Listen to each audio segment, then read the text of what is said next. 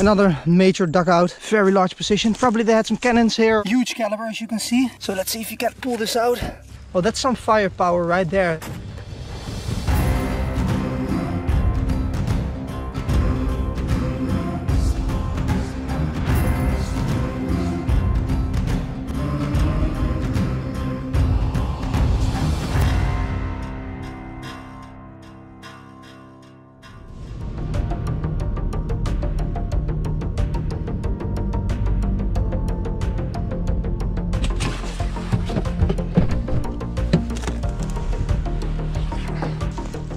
Good morning, we're back with a brand new metal detecting adventure. Today I'm with the Dutch relic diggers, World War II artifacts and World War II unknown. We're going to return to a forest where I actually found a German paratrooper helmet in the past. These guys found some guns here, some medals. So it's a very promising location. We're gonna be moving a lot of sand today. Yeah, hopefully it's gonna be fruitful. Not sure if you can see that, but there's a very clear dugout right there. So there's already positions here. And we're just making our way towards the location where we actually want to start, so maybe we can check those spots out later. We just met up with the guys from World War II Artifacts, so we're all together. I think it's time to get the party started. Well, Jeff already had a signal and he just pulled out a German rifle grenade, so we got to be very careful with this stuff. Don't want to be touching that too much. But you can clearly see this copper drive band. It has been fired. This one is empty. Yeah, wow, interesting. There's more. Oh, that's a different type. Yeah. So there's a third one there. Fourth one. I'm not sure if this is the type of jackpot that we want to hit, but it is history right there, you know.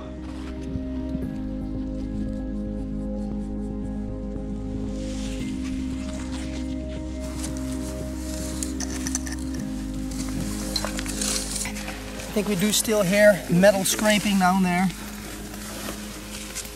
It's also an empty one, yeah, fired. Or at least they emptied it. Maybe they used the gunpowder to make fire. I don't really know why it would be empty like that, but and some are definitely still filled. Right, so the pile is getting bigger and bigger. I'm not sure if I already mentioned this, but so these are German rifle grenades, also called Sprengpatronen. So the German rifle, the Mauser K98K, they put an attachment on it to fire these rifle grenades. And these could do some serious damage. I have found quite some of them over the years, but never so many altogether. This is really extraordinary. Yeah. Right, so Rob just did a quick Google search and we just found out it's anti-personnel, these rifle grenades. Yeah, small AP, large AP, yeah. personnel. Yeah, anti-personnel, interesting. So this is the attachment that I mentioned that they put on the Mauser K98K rifle, and they would put the rifle grenade in there. They could fire it by using a blank cartridge in the rifle. Did somebody do a final countdown or? 1, 2, 3, 4, 5, 6, 7. So 31. Yeah. Cool. 31 rifle grenades, guys. This is not a casual Sunday. So we're just putting all of the rifle grenades back in the hole now. So we're going to save this location, report it to the authorities, and they will make sure that this is disposed of in a careful way. Today's video is sponsored by Revolution Race. If I may take a short moment of your time, I'd like to tell you a bit more about the perfect clothing for my favorite outdoor activity, metal detecting. I have worn quite some outdoor clothing that just didn't live up to the standard I needed. That changes right now with Revolution Race. My metal detecting companions actually advised me to get my hands on these products, and I finally did. I'm currently trying out these hiking trousers, this very neat hoodie and a cyclone jacket. And it's called that for a reason. It's waterproof, windproof and extremely breathable. The jacket even has additional zippers to make sure the clothing ventilates better. Perfect for warm conditions. What I really like about the trousers is that I can insert knee pads, and that is great for when I'm digging on my knees all days. When the conditions are cold, this hoodie will be perfect to keep me warm and comfortable outside. Also, it just looks good, doesn't it? Now, where do you get your hands on these products? Simply click the link in my description and apply the code MDBattlegrounds15 to get 15% discount. Be quick, as it's only valid for 5 days. So big thank you to Revolution Race for setting me up with this gear. Let's get back to metal detecting.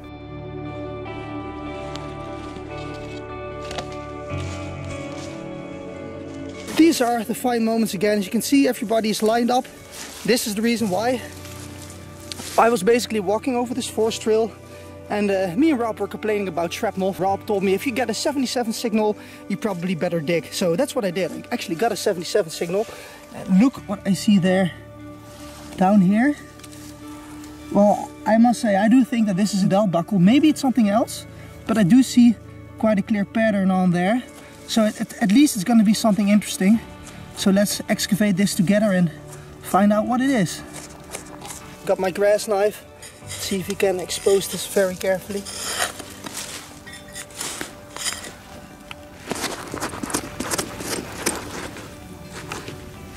There's some movement there.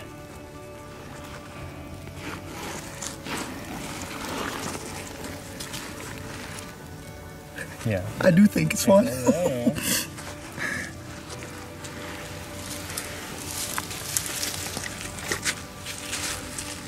It's for sure a belt buckle, yeah, okay. Now it's just a question of what sort of symbol is on there, if there is even a symbol. I think we already picked that up. Yes, we got a belt buckle, but from what department of the Wehrmacht? I think this is going to be an extraordinary one, a special one. So we don't recognize this one immediately. Maybe it's older, maybe even from World War I. But we can Google search this later on for sure and find out what type of belt buckle it exactly is. Alright, so we think we see a German helmet there in the middle, or it's a fireman's helmet and an axe. So maybe it's like fire brigade. Yeah, we're gonna do our research and find out exactly what type of belt buckle this is. Okay guys, it is a World War II belt buckle after all. It's a World War II firefighters belt buckle. That explains why I've never seen it. That's special for sure. I've never seen that in all those years. So we got a World War II grass belt buckle from the German fire brigade. How awesome is that? Well, that is a banger. My day's already very good, and we just started up, so there we go. Gott zur Eer, it says. In the honor of God, I think that means. And then it says dem nächsten zur Wehr. I'm not sure what that means actually. Like the next one to defend, to protect. Something like that. Well, it was the fire brigade, you know, so that is an awesome belt buckle.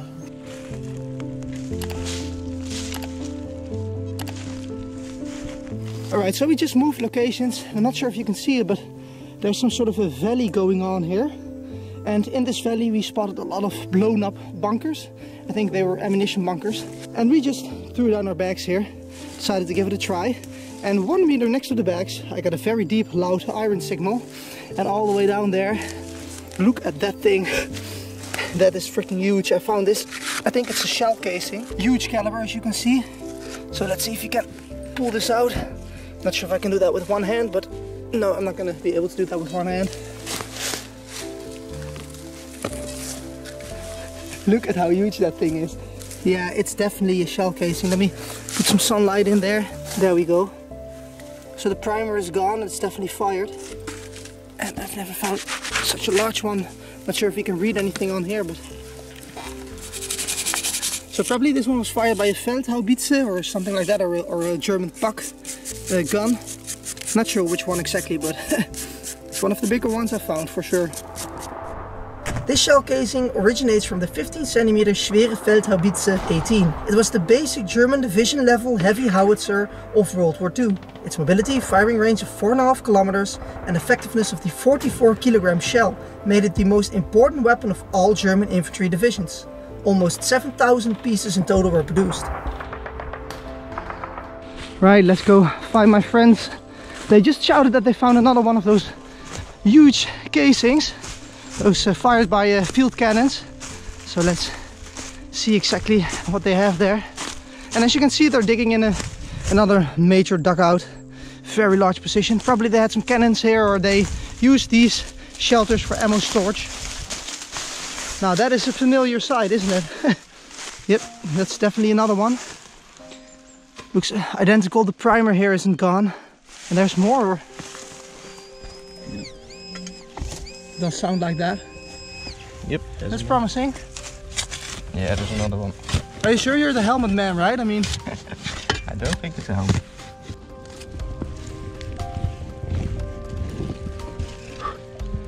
Next one. Yeah, so that's the third one. I think that's a nice score. Oh, that's some firepower right there. There definitely something went on here. Maybe they had some sort of battery here. I mean, we've seen multiple bunkers. Probably there were a lot of field cannons here. Just to give you a small overview, there in the back you can see my friends digging in that dugout where they just found 2 of those casings. And let me see. That's where our bags are at, where I just found one of those casings. And on the other side of this valley, right here where I'm standing, you can see all of these bits of blown up concrete. And there's metal bits in there as well. This definitely was a bunker, and I'm guessing this was ammunition storage. Maybe we can even see under there. Let's see if we can make our way there. Well, this was for sure a bunker. Not much is left, but it's an interesting find. Well, these bunkers and field cannons, they were definitely well hidden. I mean, you can see this valley over here. There is a forest edge as well over there. And on the other side of the valley, there's also a forest edge. And you can see this depression here, so very strategic location. Not far away from that blown up bunker that I just showed you. They got a very loud signal, and I just put my shovel in the ground. And look what pops up. That's a Lee Enfield clip, British 303 ammunition. You can still see some sort of cardboard or parchment paper wrapped around this. It's very interesting to find it like this. So it's 2 clips. It's a very nice condition still. But yeah, this is live, so I'm not going to be taking this with us, but nevertheless, it's definitely a cool piece of history to find. Well, as you can hear, there's more. So I thought, let's do this as a live dig. Probably there's going to be more Lee Enfield clips there, but it's going off here. Oh yeah, well, it's more than one. So here's one. There's another one. I think this is it. And right next to yet another beautiful dugout, Ray just called me over. Found some porcelain pieces, but more importantly, we found this very neat knife. I think it has Bakelite grips. And look at the markings on there. We're in Germany, guys, on the Western Front. And what does this say? Sheffield, England.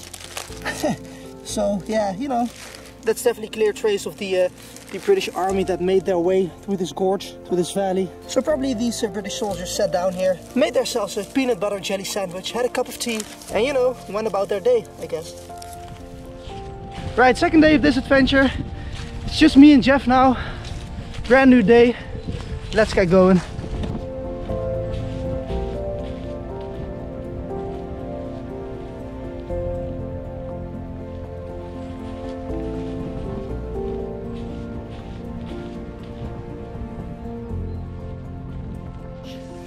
Jeff over there just shouted that he got a dog tag. I couldn't believe it, so I just grabbed my camera and... yeah, man. It's a complete one, man. A German soldier carried this around his neck for years, you know. It's super personal. It has his registration number. The German dog tags usually didn't put names on it, but I am really curious what sort of inscription is there. So we should probably brush it up. I think this is a zinc version, right? Yeah, it is. Right, let's clean it with some water. Let's see if we can make it readable. Let me see. It says FL, maybe that means Flieger, like a Luftwaffe, Air Force related. Yeah, congratulations with this one, man. That's a beauty of a find. It's clear that the evidence of the World War II history is still present. And the German soldiers had a really nice view here, as you can see. What did you just say it was? What did you find? It means Flugplatzkommando. Flugplatzkommando, so like airfield commander. Or, yeah. So yeah, it's Air Force related, Luftwaffe dog tag. Alright, let's give you a little bit of an idea of what's going on here. That's where we dropped our bags. Right there in that foxhole is where Jeff found that German dog tag.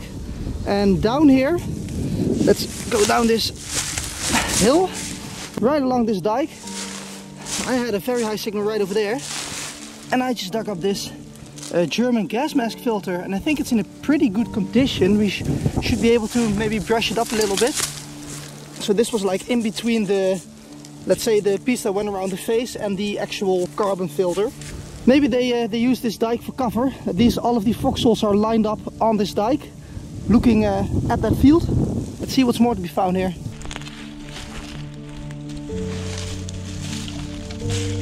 Alright, we moved a little bit and Jeff told me to follow him because he found some goodies here. And that right there is a German shovel, Pioneer shovel, right? Yeah. Very typical. Some Lee Enfield clips. Are those clips? Yeah. Wow, that's all rusted together. Man, look at that. Yeah, and there as well. like ammo packages, right? 2 clips in 1 package. Yeah, nice stuff. And that shovel is not bad. No. It's a nice find. It'll probably take a while to dig a foxhole with that one, but And now the bad thing. yeah, is that closed as well? Alright, let's follow Jeff a little bit further. Ah, I see some stuff there in the ditch. He told me that he thinks he found a gas mask, a complete one. So oh yeah, I see the fabric there. Yeah, that's definitely a gas mask, man. You can see the eye here, that round part. Let me just grab my other camera real quick. There we go. Wow, I'm hoping for you that the condition is nice still. Let's try to expose that carefully. Anticipation is building, but we're getting there.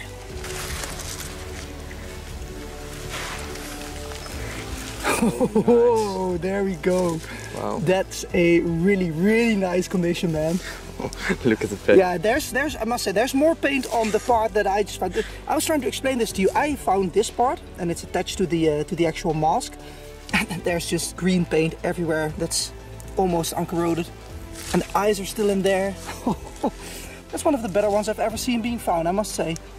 And this was not even protected by the canister. It doesn't even need any brushing almost. Got a very deep signal over here. As you can hear, there is definitely something there. Quite a big object, I believe. I need to catch my breath again in the ditch. A little bit further than where Jeff just found the gas mask. Let me just point that out to you. There in the back, in the ditch, is where Jeff found the German gas mask. And I just showed you that I was taking a very deep signal. And finally, I'm hitting the object over there. And the first thing I notice is a red color. And it has a bit of a roundish shape. I think there's even a piece of leather here, there. Can you see that? I think we're quite safe that it is a German canteen, but we're gonna see. Yeah, I think we should be careful with the leather. Oh, look at that leather. This is gonna be a nice one, guys.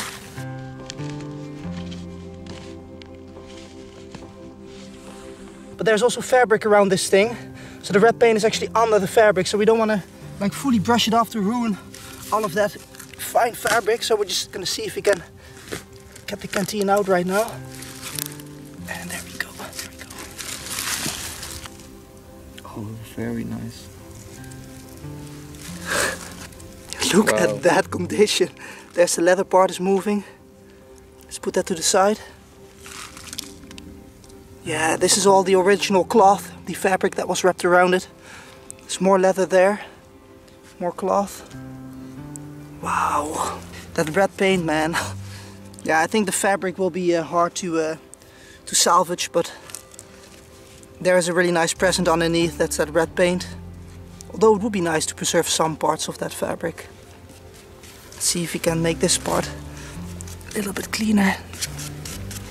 Well, I am really happy with this one. I was not expecting that. German canteen, late war model.